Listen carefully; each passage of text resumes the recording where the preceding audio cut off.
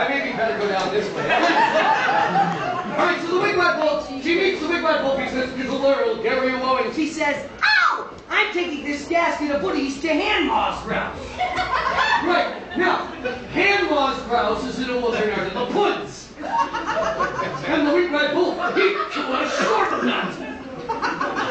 Yes! He hand-read and he fought their Gerst. He put on Emma's Grady and he bumped into the jets. When the Giddler will go to the shore, there's a West, the old note, binding lead, wearing Emma's Grady with the numbers called up to his pose.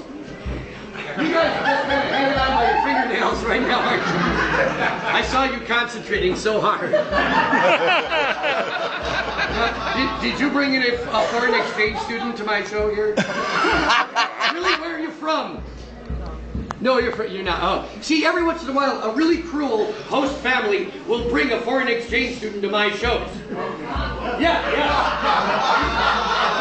It does happen. And I can always tell it's a foreign exchange student because, well, first of all, I get, the freshman algebra look alive.